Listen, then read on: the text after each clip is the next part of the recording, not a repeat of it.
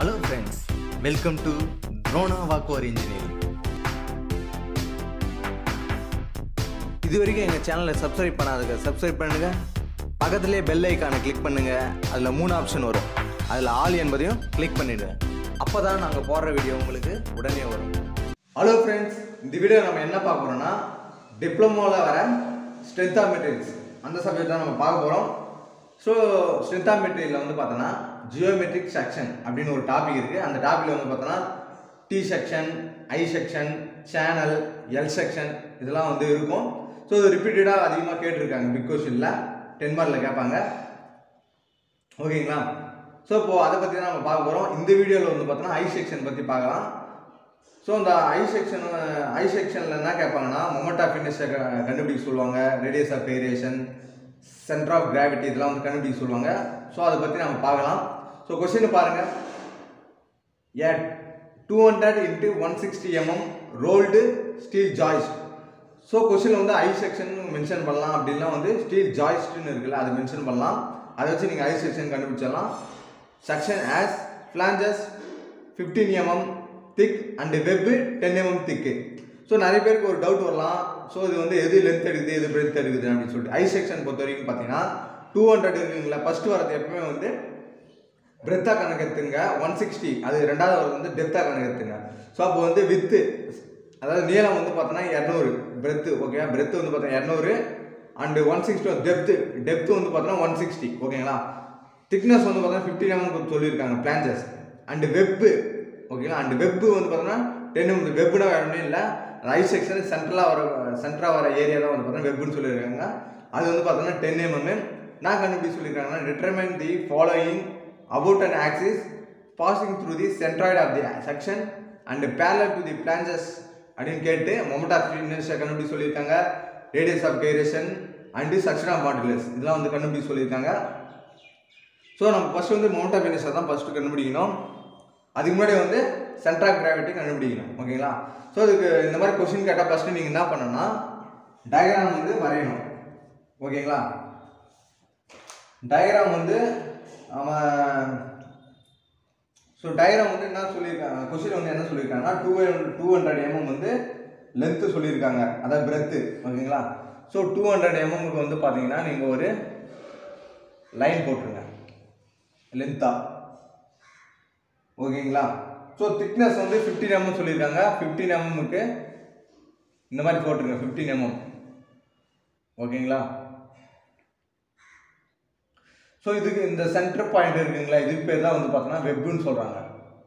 So இந்த பேர் தான் வந்து வெப்பு. ஸோ அதோடைய திக்னஸ் வந்து பார்த்தோன்னா 10 mm சொல்லியிருக்காங்க. இது வந்து நான் வந்து தோராயமாக போடுறேன், நீங்கள் வந்து ஸ்கேலில் மெஷர் பண்ணி போடுங்க. ஓகேங்களா?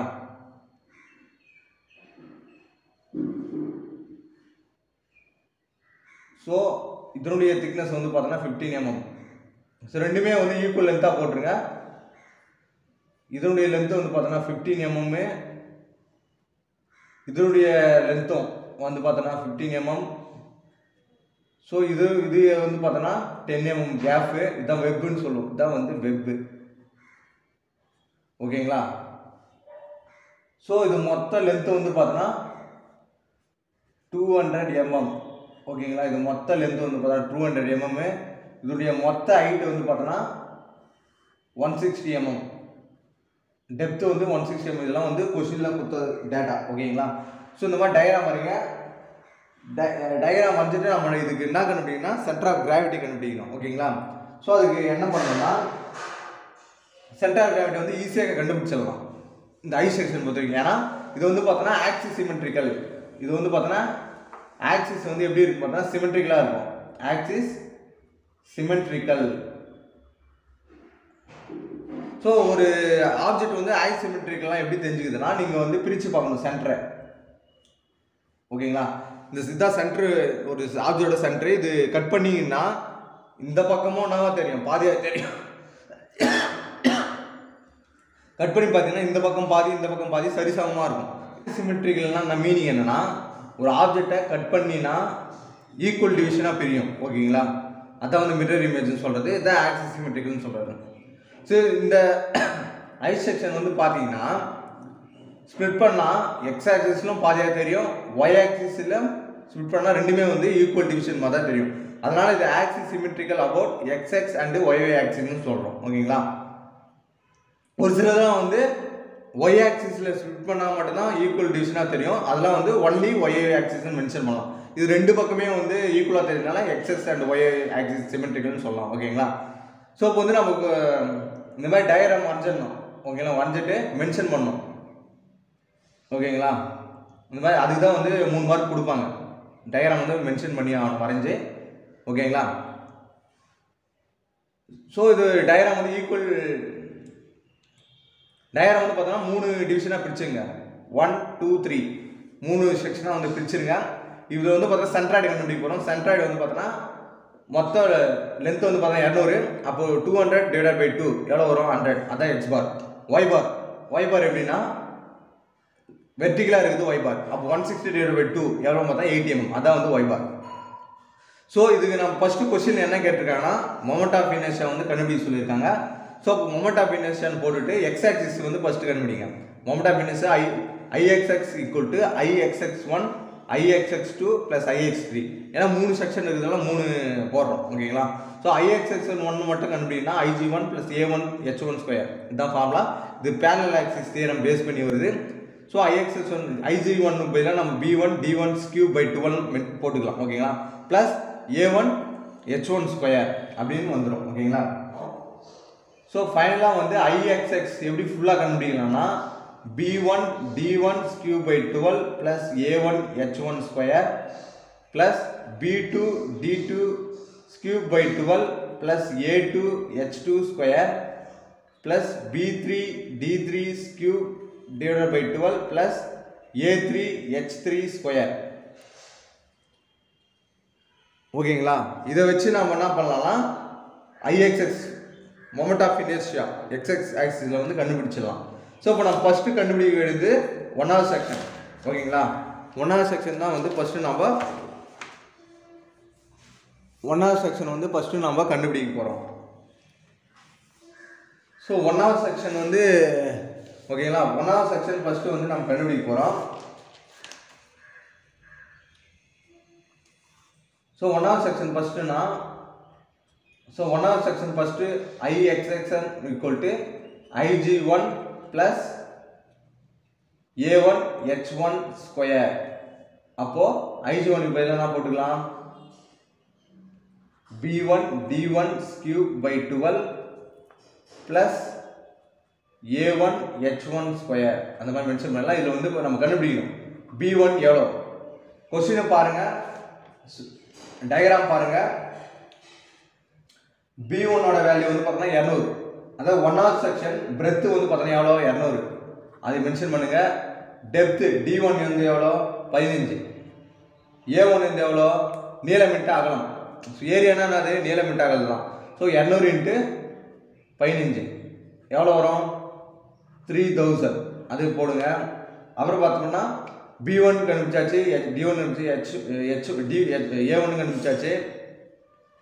H1 அப்படின்னா H1 ஒரு ஃபார்முலா இருக்குது. H1 equal to y bar minus y1. இது x axis இல்ல, y axis னா வந்து x bar minus x1 வரும். ஓகேங்களா? இப்போ வந்து y bar ஓட வேல்யூ நம்ம ஆல்ரெடி கண்டுபிடிச்சிருக்கோம். எவ்வளவுனா 80 mm கண்டுபிடிச்சது இருக்கு. சோ y1 மட்டும் கண்டுபிடிக்கணும். சோ y1 எப்படினா டயகிராம் பாருங்க. டயகிராம்ல வந்து பார்த்தோம்னா y1 அந்த y1 இது 1வது செக்ஷனோட வெர்டிகல் லெந்த். வெர்டிகலா இருக்குது தான் y1. ஓகே, வெர்டிகல் வந்து பார்த்தீங்கன்னா எவ்வளோ 15 mm டிவைடட் பை 2 எவ்வளோன்னு பார்த்தீங்கன்னா 7.5. ஓகேங்களா? போட்டுட்டு அப்போ h1 ஈக்குவல் டு y பார் எவ்வளோ 80 மைனஸ் 7.5 எவ்வளோ வரும்? 72.5 அப்படின்னு வரும். ஓகேங்களா? இந்த மாதிரி வருது. ஸோ அப்போ IX1 வந்து பார்த்தோம்னா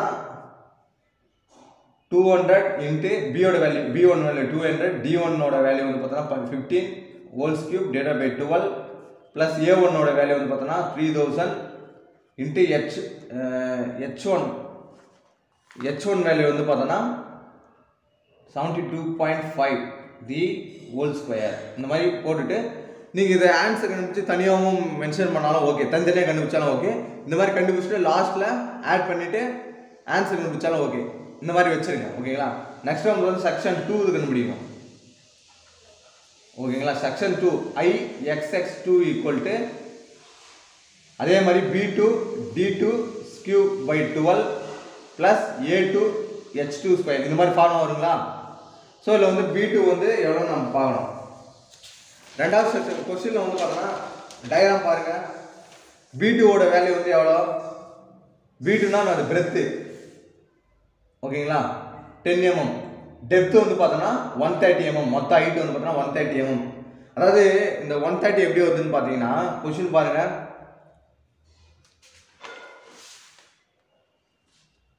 டயக்ராம் பாருங்கள். இப்போ இது மொத்தம் 160. ஸோ அப்போ இது மட்டும் இந்த கேப் மட்டும் எவ்வளோ வரும், இதான் ரெண்டாவது செக்ஷன். ஸோ இதில் 15 போச்சு, இதில் 15 போச்சு. ஓகேங்களா. இது 15 போச்சு, இது இப்போ மொத்தம் 30. 160 30 போச்சுன்னா எவ்வளோ, 130. ஸோ அந்த 130 தான் வந்து ரெண்டாவது செக்ஷனோட ஹைட்டு, டெப்த்து. ஓகேங்களா. ஸோ அதை தான் வந்து நம்ம இங்கே D2 ஈக்குவல் டு 130 போடுறோம் டெப்த்து. ஓகேங்களா. அப்புறம் B2 D2 ஓகே. A2னா வந்து area into length into breadth 10 into 130 1300. So H2 வந்து போனாட்டி போட்டாலும் அதே ஃபார்முலா தான். H2 equal to Y bar minus அங்கே Y1 போட்டோம், H1 இங்கே Y2 போடுறோம். Y பார் வந்து நம்ம ஆல்ரெடி நமக்கு தெரியும் எவ்வளோ 80. Y2 வந்து பார்த்தோன்னா டயக்ராம் பாருங்கள். Y2 வந்து எப்படின்னா ரெண்டாவது செக்ஷனுக்கு 15. ஸோ போனாட்டி 15/2 மட்டும் போட்டோம் ஒன்றாவது செக்ஷனுக்கு. இப்போ ரெண்டாவது செக்ஷன் அதனால் இதோட ஆட் பண்ணிடணும், ஒன்றாவது செக்ஷனோட ஆட் பண்ணணும். 15 ப்ளஸ் எந்த செக்ஷனும் அதை மட்டும் தான் டிவைட் பண்ணணும். ஓகேவா. ஒன்றாவது செக்ஷன் ப்ளஸ் 15 ஆட் பண்ணிவிட்டு ரெண்டாவது செக்ஷன் எவ்வளோ, ஒயோட லென்த்து 130. அப்போ 130/2 15 ப்ளஸ் 130/2 அதுதான் வந்து ரெண்டாவது செக்ஷன். அது போட்டுருங்க. ஓகேங்களா. அப்போ வந்து Y2 வந்து எவ்வளோ வரும்னு பார்த்தீங்கன்னா Y2 வந்து எவ்வளோ வரும், மேலே ஒன்றாவது செக்ஷன் 15 ப்ளஸ் 130/2 அப்போ 15 ப்ளஸ் 65 80 வரும். ஓகேங்களா. 80 வரும்.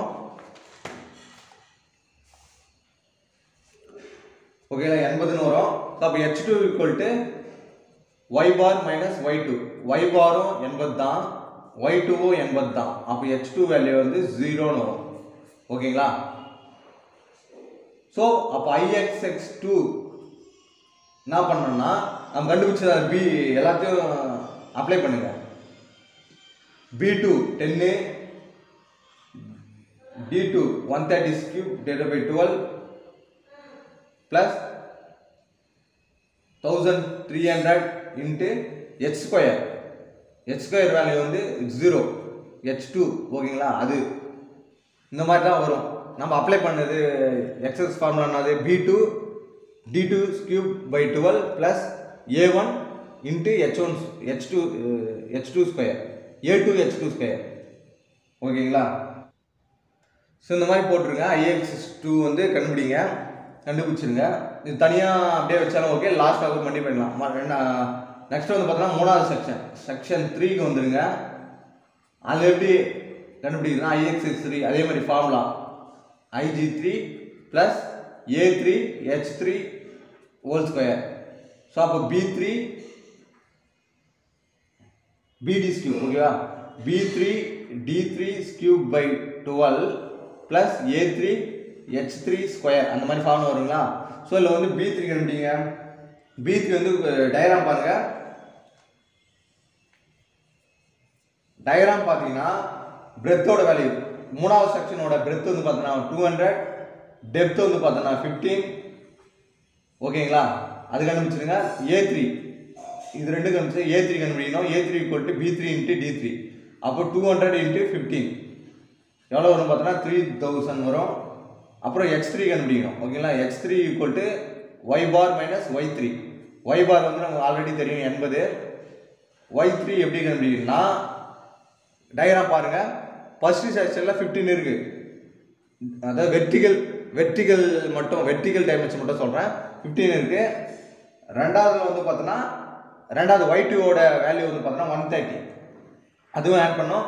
ப்ளஸ் மூணாவது அதை மட்டும் தான் நம்ம டிவைட் பண்ணோம். மூணாவது வந்து பார்த்தோன்னா மூணாவதோட வெர்டிகல் ஹைட் வந்து மூணாவது செக்ஷனோட வெர்டிகல் ஹைட் வந்து பார்த்தீங்கன்னா 15 டிவைட் அது மட்டும் தான் நம்ம டிவைட் பண்ணோம் 2. மொத்தம் பார்த்தீங்கன்னா 152.5 வரும். ஓகேங்களா, பார்த்தீங்கன்னா 152.5 வரும். ஸோ அப்போ x3யோட வேல்யூ என்ன வரும்? 80 மைனஸ் y3யோட வேல்யூ 152.5. அப்போ x3யோட வேல்யூ வந்து பார்த்தீங்கன்னா மைனஸ் 72.5. ஸோ மைனஸ் வரதுன்னு சொல்லிட்டு நீங்கள் தப்பு நினச்சிக்காதையா, மைனஸ் வரதுக்கு வாய்ப்பு இருக்குது இந்த ப்ராப்ளத்தில். ஓகேங்களா, ஸோ இந்த மாதிரி பார்த்துருங்க. ஸோ அப்போ ix3 வேல்யூனா வரும், சப்ஸ்டியூட் பண்ணுங்கள் b3 d3 வேல்யூலாம். So b3 value வந்து பார்த்தீங்கன்னா 200, d3யோட வேல்யூ வந்து பார்த்தீங்கன்னா 15 தி ஹோல் கியூப் பை 12. இந்த ஃபார்மை வந்து சப்ஸ்டியூட் பண்ணுங்க. a3யோட வேல்யூ வந்து பார்த்தீங்கன்னா 3000, x3யோட வேல்யூ பார்த்தீங்கன்னா minus 72.5 the whole square. So இந்த மூணாவது செக்ஷனோட மொமெண்ட் ஆஃப் இனர்ஷியா கண்டுபிடிச்சாச்சு. இது நீங்கள் அப்படியே கண்டுபிடிச்சி ஆன்சர் போட்டு தனியாக போட்டு லாஸ்ட் ஆட் பண்ணாலும் ஓகே, இல்லை அப்படியே வச்சு லாஸ்ட் ஆட் பண்ணாலும் ஓகே. ஓகேங்களா, இந்த மாதிரி கண்டுபிடிச்சாச்சு. நெக்ஸ்ட் என்ன பண்ணுங்க, IXX ஃபைனலாக கண்டுபிடிக்கும் மொமெண்ட் ஆஃப் மொத்த 3 செக்ஷன் சேர்த்து IXX 3 செக்ஷன் சேர்த்து வந்து கண்டுபிடிக்கணும். IXX1 plus IXX2 plus IXX3. ஓகேங்களா, இப்போ நம்ம கண்டுபிடிச்சோம்ல IXX1, X2, X3 இதெல்லாம் வந்து நம்ம கண்டுபிடிச்சிருப்போம். ஓகேங்களா, இது மூணுமே வந்து ஆட் பண்ணுங்க, மல்டிப்ளை பண்ணுங்க, கால்குலேட் பண்ணுங்க. மூணுமே வந்து ஆட் பண்ணோம்னா உங்களுக்கு வந்து 33.48 இன்ட்டு 10⁶ mm⁴. இதில் தான் வந்து உங்களுக்கு ஆன்சர் வரும். mm⁴ வந்து ஆன்சர் வரும். இது வந்து மொமெண்ட் ஆஃப் இனர்ஷியா x ஆக்சிஸ்ல கண்டுபிடிச்சிருக்கோம். நெக்ஸ்ட் இது x ஆக்சிஸ் மட்டும் கண்டுபிடிச்சோம். Next y axis கண்டுபிடிக்கணும்ல. So moment of inertia about y ஆக்சிஸ்ல கண்டுபிடிக்க போறோம். ஸோ இதுக்கு ஃபார்முலானா IYY ஈக்குவல் டு அதே மாதிரி தான் IYY1 IYY2 plus IYY3. So இப்போ IY1 எப்படி வரும் கண்டுபிடிக்க போகிறோம்? IG1 plus A1H1 square. So IG1 வந்து பார்த்தோன்னா y ஆக்சிஸ் பொறுத்த வரைக்கும் IG1 வேல்யூ வந்து y ஆக்சிஸ் பொறுத்த வரைக்கும் எப்படி வரும்னா, அங்கே BD கியூப் வரும், இங்கே DB cube D1 B1 cube by 12. இது வந்து மாறுது. ஓகேங்களா, இந்த ஃபார்முலா வந்து அங்கே BD கியூப் இல்லை, இங்கே DB கியூப்னு வருது, அவ்வளோதான், அது மாறும். ஓகேங்களா, IG1.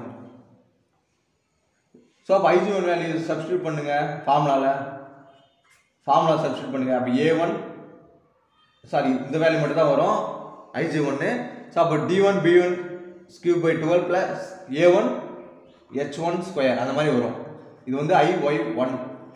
ஸோ அப்போ மொத்தத்துக்கு அப்ளை பண்ணும்போது தான் வரும் formula B1 D1 cube by 12 plus A1H1 square plus D2 B2 cube by 12 plus A2H2 square plus D3 B3 cube by 12 plus A3H3 square. ஓகேங்களா, இந்த மாதிரி வரும். ஸோ இப்போது நம்ம x ஆக்சிஸில் என்ன பண்ணோமோ அதே மாதிரி தான் y ஆக்சிஸில் பண்ண போகிறோம். ஸோ இதில் வந்து IY1 எப்படி கண்டுபிடிக்க போகிறோன்னா D1 B1 cube by 12 plus A1H1 square, இதுதான் ஃபார்முலா. ஸோ D1 டெப்த் வந்து பாருங்கள் டயக்ராமில் y டெப்த் வந்து எவ்வளோ, ஃபர்ஸ்ட் செக்ஷனோட டெப்த் வந்து பார்த்தீங்கன்னா 15 mm அது போடுங்க. பிரெத் வந்து பார்த்தீங்கன்னா 200.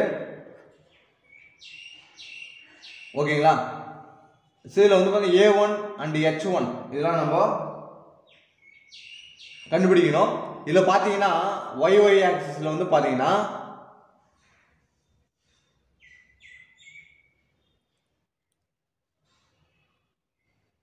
ஓகேங்களா, இந்த YY ஆக்சிஸில் வந்து பார்த்தீங்கன்னா H1 வந்து 0 தான் இருக்கும். H1 பாருங்க, இந்த I செக்ஷனில் ஓகேங்களா, I செக்ஷனில் YY ஆக்சிஸில் H1 H2 and H3 மூணுமே வந்து 0வாக தான் இருக்கும். ஏன்னா வந்து இது y ஆக்சிஸில் I செக்ஷனில் வந்து இந்த y ஆக்சிஸ் வந்து h1 h2 h3 வந்து 0வாக தான் இருக்கும். அதுக்கு ரீசன் என்னன்னா இது நம்ம y ஆக்சிஸில் சிமெட்ரிக்கலாக வந்து பிரிச்சிருக்கோம். ஓகேங்களா? வெர்டிகலாக தான் வந்து I செக்ஷன் வந்து இருக்கு. அதனால் வந்து இது வந்து 0வாக இருக்கும். அப்போனா வரும்னா இந்த ஃபார்முலா பாருங்க. அப்போ இது வந்து 0வாக ஆகிடும். ஓகேங்களா? h1 பண்ணால் a1 வந்து என்னவா இருக்கும் பார்த்தீங்கன்னா 0 ஆகிடும். அப்போ IY1 வேல்யூ வந்து என்ன மட்டும் வரும்? D1 B1 cube by 12 அது மட்டும் வரும். ஓகேங்களா? அப்போ IYY மொத்தம் IY1 plus IYY2 plus 3 மூணுமே ஆட் பண்ணும்போது ஃபார்முலா எப்படி வரும்? D1 B1 cube by 12 plus D2 B2 cube by 12 plus D3 B3 cube by 12 இந்த மாதிரி தான் வரும். ஓகேங்களா? இந்த மாதிரி தான் வரும். ஸோ இப்போ வந்து ஃபஸ்ட்டு நம்ம D1 ஸோ IY1 எப்படி கண்டுபிடிக்க போகிறோம்? D1 B1 cube by 12 ஓகேங்களா? ஸோ டெப்த்து வந்து பார்த்தீங்கன்னா எவ்வளோ? 15 பிரெத்து வந்து பார்த்தோம்னா 200. ஸோ மல்டிப்ளை பண்ணுங்க 15 into 200 the whole cube divided by 12 இது அப்படியே வச்சுங்க. அதே மாதிரி IY2 ரெண்டாவது செக்ஷன் பாருங்க D2 B2 cube by 12 ஓகேங்களா? D2 ஓட வேல்யூ வந்து பார்த்தோம்னா 130. ரெண்டாவது செக்ஷன் பாருங்க டெப்த் வந்து பார்த்தோம்னா 130 பிரெத் வந்து பார்த்தோம்னா 10. ஸோ அப்போ வந்து D2 130 into B2 வந்து பார்த்தோம்னா 10 whole cube by 12 இது அப்படியே வச்சுங்க. நெக்ஸ்ட் வந்து IYY3 so D3 B3 cube by 12 D3 ஓட வேல்யூ வந்து டயக்ராம் பாருங்க. D3 ஓட வேல்யூ வந்து 15 டெப்த் வந்து 15 பிரெத் வந்து பார்த்தோம்னா 200 மூணாவது செக்ஷன். ஓகேங்களா? ஸோ அப்போ வந்து 15 into 200 the whole cube divided by 12 இது வச்சுங்க. இது தனியாக கண்டுபிடிச்சி வச்சு ஆட் பண்ணாலும் ஓகே, இல்லை லாஸ்ட்டாக கூட ஆட் பண்ணிக்கலாம். ஸோ ஃபைனலாக வந்து இப்போ நம்ம என்ன பண்ண போகிறோம்னா எல்லாத்தையும் போட்ட போகிறோம். ஸோ ஃபைனலாக வந்து பார்த்தோன்னா IYY equal to IYY1 plus IYY2 plus IYY3 அப்படின்னு ஆட் பண்ண போகிறோம். இப்போ மூணுத்துமே வந்து ஆட் பண்ண போகிறோம். தனியாக நம்ம கண்டுபிடிச்சிருக்கோம்ல அது வந்து மூணுமே நம்ம இப்போ ஆட் பண்ண போகிறோம். ஸோ IY1 வேல்யூ வந்து பார்த்தீங்கன்னா 15 into 1200 the whole cube divided by 12 plus Y2 ஓட வேல்யூ வந்து பார்த்தீங்கன்னா 130 into 10th cube divided by 12 plus Y3 ஓட வேல்யூ வந்து பார்த்தீங்கன்னா 15 into 200 whole cube by 12 இதை மொத்தத்தையும் ஆட் பண்ணி கால்குலேட் பண்ணிங்கன்னா கேல்குலேட் போடுங்க. வேல்யூ வந்து பார்த்தீங்கன்னா 20.01 into 10⁶ mm4ன்னு வரும். ஸோ இது வந்து பார்த்தா moment of inertia YY axis.